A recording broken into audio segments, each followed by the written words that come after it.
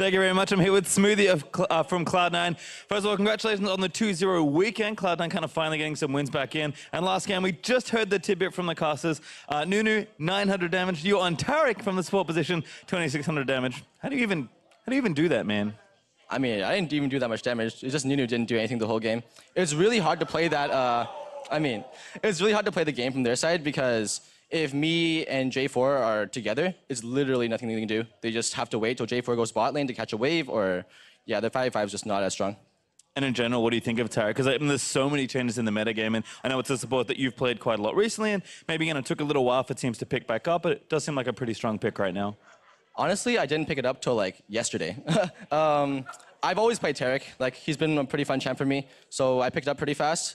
But I think he's a really strong champion. He's really, really safe, and his sustaining lane is really, really good. So it's just a strong champion because his team fighting is pretty much unmatched.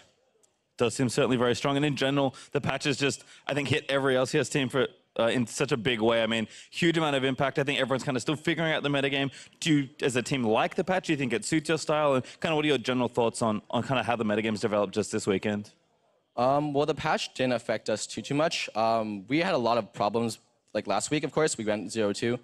But last week's losses were the biggest losses, like the most important games we played the split for sure. I learned like a really important lesson that I didn't even know like during Worlds or whatever.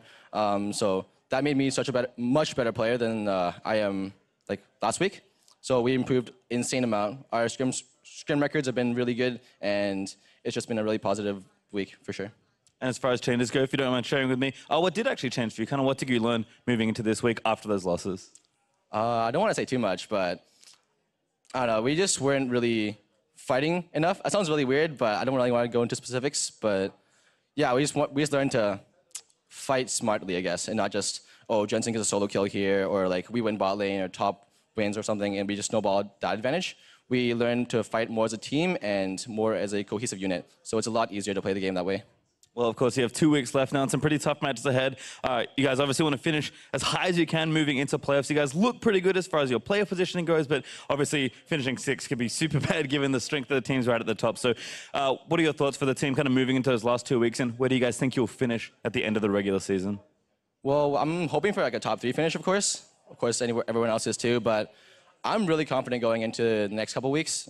Our improvement has been like insane this past week. So I expect it to go just as well. And I think my team like really knows how to like, fight and like be a good team. Last week was a really bad showing, and even this week, the games we lost, we just got outdrafted. So we fix those mistakes and just take those games back. Well, it seems like improvement's pretty good. Picking up Taric in 24 hours and a nice 2-0 weekend there for Smoothie and Cloud9. Thank you very much. Every step that I take is